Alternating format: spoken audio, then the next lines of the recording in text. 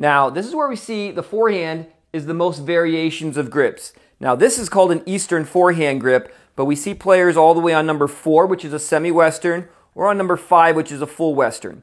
To me, they do this really to get the racket face closed, which is important, but I think you can still do that with number 3, and you can also do a lot of other things with number 3. You can hit drop shots, you can block big serves back. It just gives you more diversity in your game. So I'm really a fan on the forehand of number 3, the Eastern forehand grip.